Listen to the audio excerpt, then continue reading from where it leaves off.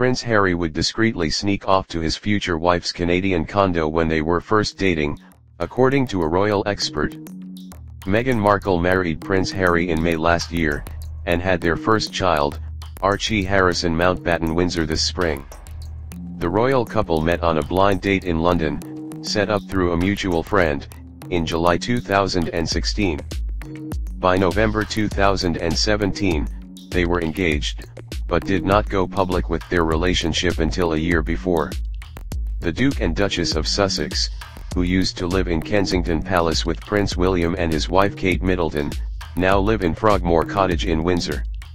They often come under criticism for breaking royal tradition and shirking the spotlight.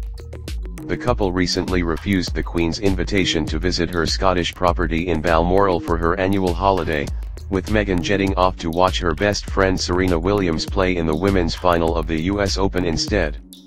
The Duke and Duchess of Sussex often attempt to maintain a level of secrecy around their relationship, but at the beginning of their romance they went to additional lengths to conceal it.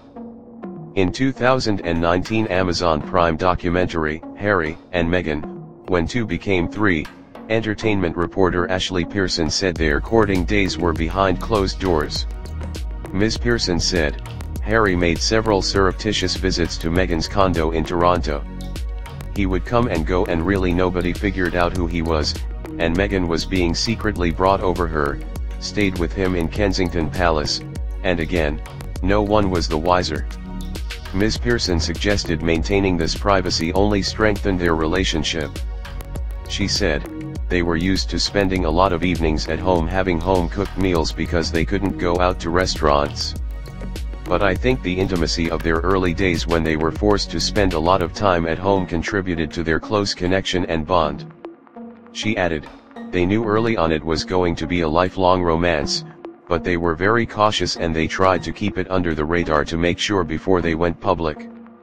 The documentary emphasized the two were initially reluctant to share their relationship because of the possible consequences if they announced it too early in their romance. They knew it was likely to become high profile and so if they broke up, it would continue to haunt them, Ms. Pearson explained.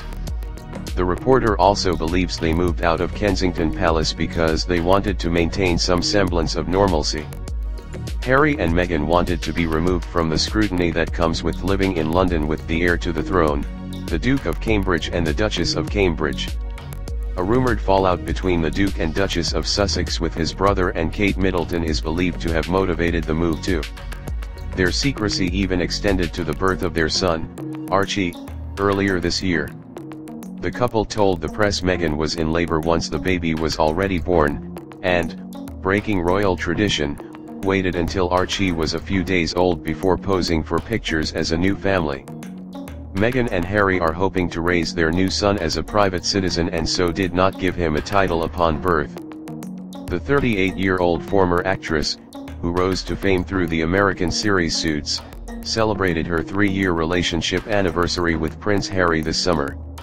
They dashed off to Ibiza for her birthday this year, taking their young son with them. The pair will also celebrate the Duke of Sussex's birthday this weekend, when he turns 34.